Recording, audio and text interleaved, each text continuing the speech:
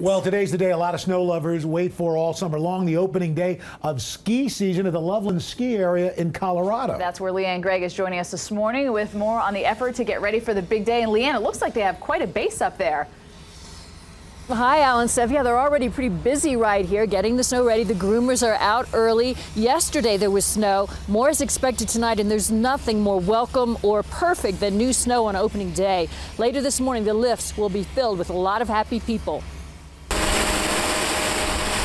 Fresh snow, man-made and natural, as Loveland Ski Area becomes the second Colorado resort to kick off another season.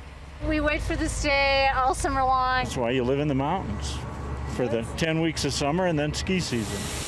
The snowmaking machines are giving Mother Nature some help, but the early season snow is creating optimism for a great start.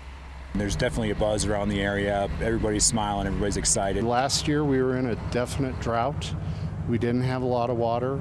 We didn't start with a lot of natural base, and so this year it's just night and day. On the mountain, plows have been moving snow, grooming runs, from ski patrol to crews testing lifts to those in the ski shops grinding boots and stocking shelves. They say they're ready.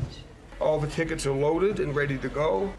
It's a little hectic at the last minute, but it's so much fun, and we've got it dialed in now.